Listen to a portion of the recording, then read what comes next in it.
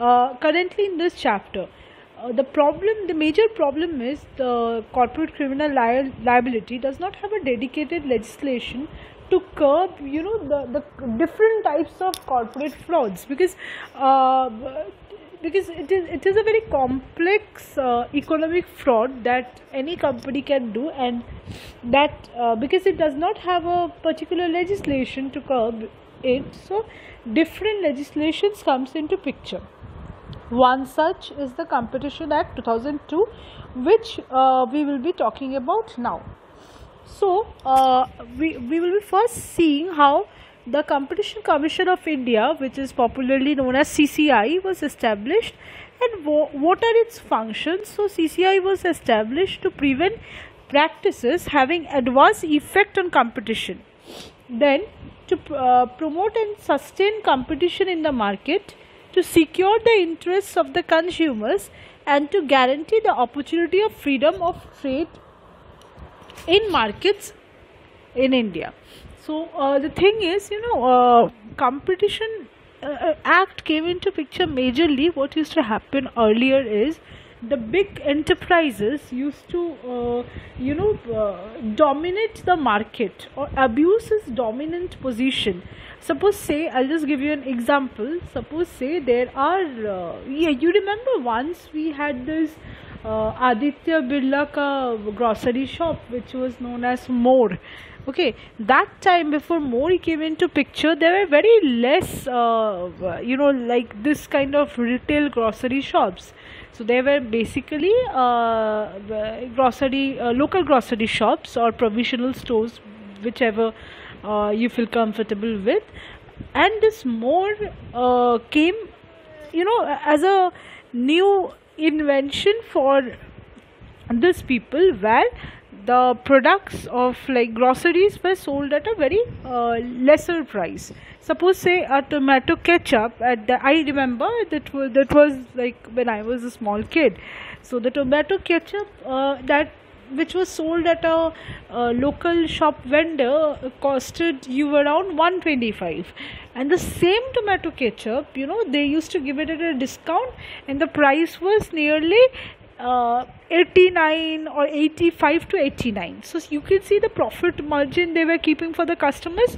The customers, of course, they, even though the More shop was like a little far, they used to go to to bring the goods at a lesser price.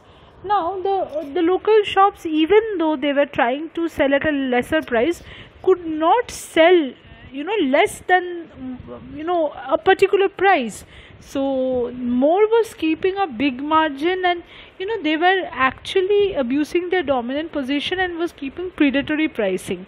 Predatory pricing, again, if you want to know more, I think I have explained it with the example. What is predatory pricing? The price that eliminates other local vendors from the market, or say eliminates any other company from the market. Such is the competition kept by this kind of big corporate houses. So this happened. So you can see, if you take this hypothetical example that I have just stated, which is actually not a hypothetical example, I would call it a practical example, because I have seen it with my own eyes, and later this was taken up in the local newspapers too at that point of time.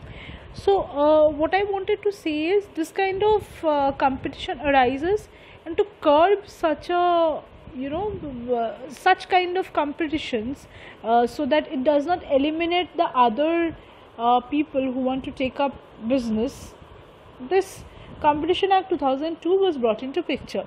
Also, sometimes this was particular one retail which was doing this. Sometimes it happens so that lots of other organizations join their hands together, to keep up predatory pricing, to eliminate, suppose, say, the newcomers in the business profession, like, say, suppose Tata, Reliance, Infosys, they join hands for a particular product, and they say that we will give the product to the vendors or the consumers to, suppose, say, 1 rupees, even though they have they have a little loss. And suppose, say, the other local vendors, suppose, say, the local sellers, sorry, the local sellers will be selling a particular product, same product, it's supposed to say 3 or 4 or 5 depending on however they have made the product. So there is a considerable difference, you know. So this is how certain group of enterprises join their hands together for the mutual benefit to eliminate the competition of others. So you can see how cartels are formed. This is a small example of cartels. See, I am explaining you in a very simple language, because if I use fancy words and legal jargons, it will be very difficult for you all to understand. Presuming that most of you have not gone through the Competition Act till now, and if you have gone through the Competition Act, then I am sure it's very easy for you to understand whatever I am saying. So this had happened during that time, and then this is the reason why, again, as I stated, Competition Act 2002 came into picture. It was significantly amended in 2007, and the act is planned to preclude anti-competitive agreements, that the one that I was talking about, the cartels, and abuse of dominant position, which I have already explained to you a little while earlier, by any business endeavor, and to regulate competition. The Competition Act 2002 guarantees to be a powerful apparatus for checking corporate fraud in India, and is relied upon to fill in as a watchdog for the corporate world. Like what? Supreme Court is the watchdog of the Constitution, or you can say guardian of the Constitution. In the same way, you can say Competition Act is a watchdog for corporate frauds and this kind of thing, or corporate world, you can say. So we come to slide 26, where we talk a little more on Competition Act 2002. So section 43, the act accommodates provision for heavy punishment for non-compliance with the directions of the CCI and the Director General. So in this section we see how heavy punishment can be levied and by whom.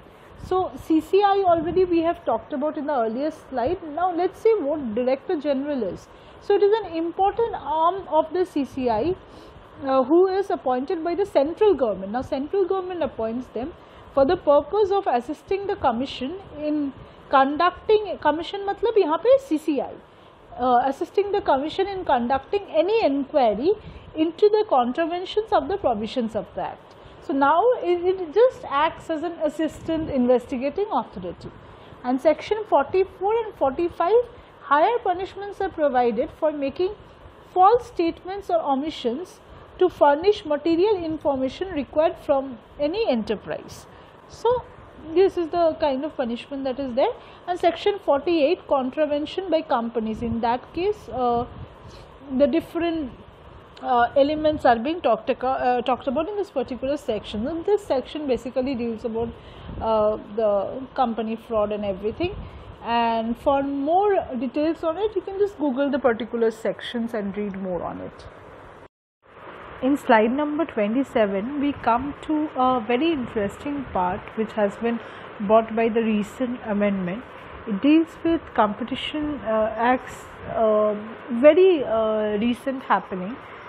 So here the slide says, with a view to update the Competition Act 2002 and associated regulations, the Indian government constituted the Competition Law Review Committee. So it's CLRC on October 2018. Now the committee, what it did was it submitted its report to the government on 14th August 2019. So just remember which committee bought what. You know, you'll get more information as we go on with the next points. Based on the recommendations made in the report, the MCA is the Ministry of Corporate Affairs, which is a body of the government, has introduced a draft Competition Amendment Bill 2020. Now we will just study the portion that is related to the CCL, which is to overhaul the act, that is like to completely change the act. The notification of the government invites comments from the public on the draft bill until 6th March 2020 that happened, you know, which still is like a little we don't know what's the future of it. So the draft bill proposes certain significant amendments to the act, including imprisonment for non-compliance with directions of the Director General. So imprisonment is basically the major point that is going to be introduced. commitment and settlement procedure in non-cartel cases. Again, I had explained cartel like before a lot. So commitment and settlement procedure in non-cartel cases. Only in non-cartel cases there can be commitment and settlement cases. More expeditious, like quickly, more expeditious combination review process, and constitution of a governing body, board or body you can say, for non-adjudicatory functions. So this is not there, but if a governing body for non-adjudicatory function is formed, then there will be speedy like this can take care of the other matters, and then the cases can speedily be disposed of by the other portion, because now everything is done by the CCI itself, and this slows down the entire procedure. So this was all about Competition Act. In slide number 28, we will be talking about Indian Penal Code. See, Indian Penal Code we have already gone through it, so I will be just give a bare reading of the sections that are involved for this corporate criminal liability or the corporate fraud. So the first one is forgery, which has been defined in section 463 of the IPC, and the term for this section particularly defines the term forgery. So it refers to making any false documents or false evidence, record or part of a document or electronic record with the intention to either cause harm or injury to people, to public or to any people. So this can be done by a company also in this case, and support any claim or title, or to make any individual to part with the property, or to enter into express or implied contract with intent to commit fraud. So the intention is to deceive. In these cases, even a company can do that to its shareholders or investors or any other party. The next section is section 477A, falsification of accounts. It defines when an employee should be liable of falsification of accounts. It suggests that if a person willfully, with an aim to defraud, either destroys or falsifies any book, that is bookkeeping book, where the accounts are maintained, electronic record, paper, writing, valuable security or account that belongs to or is in possession of his employer, or has been received by him for or behalf of his employer. So in this case, if he defrauds that, you will be booked under this section, particular section. And with number 2, willfully and with the intent to defraud, makes or facilitates the making of any false entry in or omits or alters or facilitates the omission or alteration of any material particular from or in any such report, he shall be punished for the same under IPC. So these are some of the sections that IPC deals with, and you can see how a company or a particular employee can be punished. We will now come to the next slide, which is slide number 29, which talks about again the sections of IPC. Dishonest misappropriation of property. So section 403 of the IPC deals with the cases of dishonest misappropriation of property. A man commits the offence of dishonest misappropriation of property in the event that he dishonestly misappropriates or converts to his own use any movable property. Now basically this happens when, suppose say, one of the directors has a personal interest, and though he he gets a property in the company's name, he somehow uses it for his own interest. And the next section is section 405, which is criminal breach of trust of the IPC, deals with a criminal breach of trust, which states that criminal breach of trust happens when an individual who is endowed with any property, suppose an individual is being trusted of a property or any territory over property, dishonestly misappropriates, converts the property to his own use, or dishonestly utilizes or disposes of that property in violation of any direction of law or legal contract. In these cases, what happens is, like he has been entrusted with a property. Suppose a company is entrusted with a property of, suppose say, investor, shareholder, anybody, even shares can be kept with, suppose say, a company who manages the portfolio of a lot of people. So in that case, if suppose say that person or the company dishonestly misappropriates the property that he is being entrusted with, so in this case he can be booked under this particular section, that is section 405 IPC. So we come to say, slide number 30, which deals with cheating as per section 415. Cheating comprises of deceiving any individual and either fraudulently or dishonestly inducing the deceived individual to deliver property to a person or to enable a person to hold property. Suppose say in this section what is it is being said that that a person, suppose say, fraudulently or dishonestly induces another person to deliver a property or keep a property. In that case the intention should be to deceive or to do it dishonestly or fraudulently, and B is intentionally inducing the deceived individual to do or to omit to do anything that he would not do or preclude in the event that he were not all that deceived, and that causes or is caused damage or harm to the individual in body, mind, reputation or property. So in the second section, subsection, what is being said, that intentionally the person or the company, suppose say, induces the deceived individuals to do something which he should not have done, and I mean the way he is deceived, so it causes damage and harm to the individual in body, mind and the properties and the reputation. So this, in this way a company or suppose say the key managerial person of the company can be booked under this particular section. And this were some of the important sections that were required from the Indian Penal Code for booking a person under CCL or a company under CCL or a corporate fraud for that matter.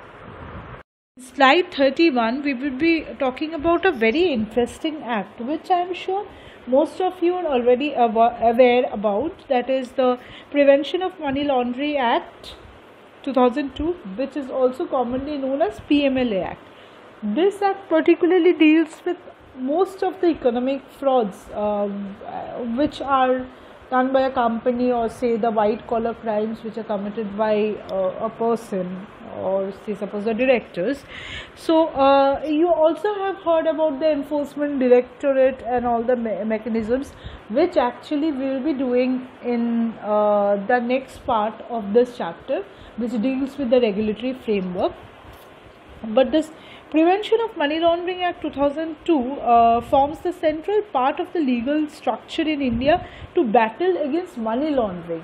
So money laundering currently is one of the crimes that is ongoing, and India is trying to fight with the crime, and individual converts the main thing that happens here is individual converts illegal cash into a legitimate possession. So somehow they try to convert all the illegal cash into a legitimate possession in the manner that they hold all the money, in a legal way. They try to hold all the money, they convert it like black money into white money, that kind of a thing. Section 4 of the Act endorses punishment for money laundering with rigorous imprisonment for a term of 3 years to 7 years and a fine up to 5 lakh rupees. But whatever amount you may commit a fraud on, but this I think, if you ask my perspective as your post faculty, I would say Prevention of Money Laundering Act still cannot do justice to all the frauds which are the ongoing frauds. So this is a major problem and a grey area, you can say. So this is what has to be dealt with currently. Now we will be talking about a very interesting legislation which we can say has come up very recently after, say, the Vijay Mallya was the first case where this legislation has come up, and then in the Nirav Modi's case again we have come across this legislation. which again most of you are already aware of, but let me just say, like in the module you'll find I am talking about the Fugitive Economic Offenders Bill, but when I wrote this module, then the act did not come into picture. Now through the explanation, let me clarify that the act has come into picture, and it is known as the same name as the bill, Fugitive Economic Offenders Act, or in my module it was Bill 2018. So in this I'll just give you a scenario, like absconding businessman Nirav Modi has been declared a fugitive economic offender under Fugitive Economic Offenders Act. He is the second businessman after Malia to be declared as FEO or Fugitive Economic Offender. Who is a fugitive economic offender? It's like a person who to avoid arrest flees from their own country and take help from other country, and the amount that has been defrauded should not be less than 100 crore. So this is the what should I say, the sect of people who are called fugitive economic offender.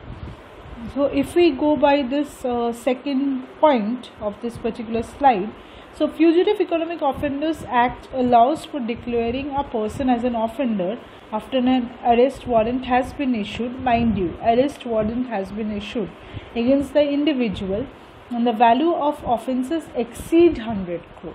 As I just said. The point 3, another condition for declaring a person a fugitive economic offender or FEO is when an individual refuses to return to the country to face prosecution in the specified cases. If you see the example of Nirav Modi and Malia, you will be knowing or understanding this very point very easily. As per law, a special FEOA, that is Fugitive Economic Offenders Act, court can order the confiscation of FEOs, the Fugitive Economic Offenders properties, including those which are benami and the proceeds of the crime in and outside India. So this is basically new code. This is basically talking about a new code that can be formed and how everything works.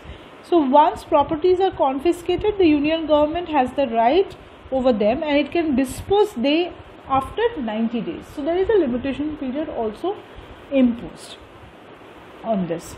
So if we see the procedure that is being listed in section 4, also I'll say you can go through this act because this is basically a very small act, so it won't take much of your time if you want to read the entire act. So now if we talk about the procedure which is listed in section 4, the first point is the investigating agencies have to file an application in a special code under PMLA Act. So remember this, 2002, containing details of the properties to be confiscated and any information about the person's whereabouts. So the next procedure is what? The next process, the special court will issue a notice, that can be the PMLA code or the FOEA code or FEOA code, whatever.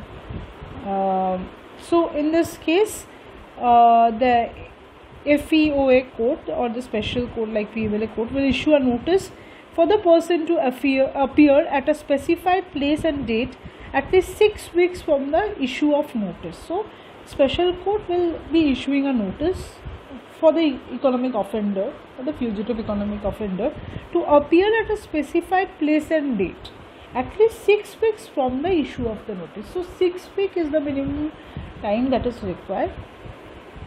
So this is the time period that has to be intimated. Next process is proceedings will be terminated if the person appears. So if the person appears, then the proceedings will be terminated and regular proceeding will go.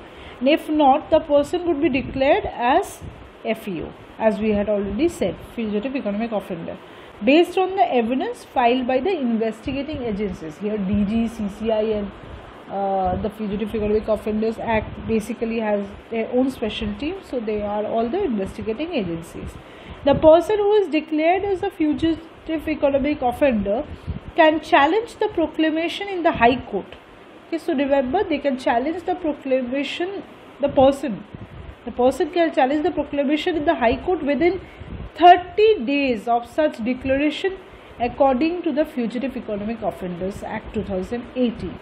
So according to the process, the person can file a declaration, can take the case forward. So in the High Court within 30 days. So that has to be remembered. And this takes us to the end of the legislative, all the legislative bodies and the acts which help us to deal with all these corporate frauds and the white collar crime. So in the next portion we will be dealing with the regulatory frameworks, because legislative portion is done now for CCL. Now I will be talking about the regulatory framework, and after that we will be talking about some of the scams that has taken place in India, and we will be studying how it happened and what are the different things. So till now I think you're well off with the legislative part. Please go through them. If you want to ponder over it and gain more knowledge, then please Google the particular sections and the small acts. Even you can read the entire act, because that takes hardly, I would say, half an hour to read a act like Fugitive Economic Offenders Act or PMLA Act. So not take much of your time, so you can go through them. Thank you.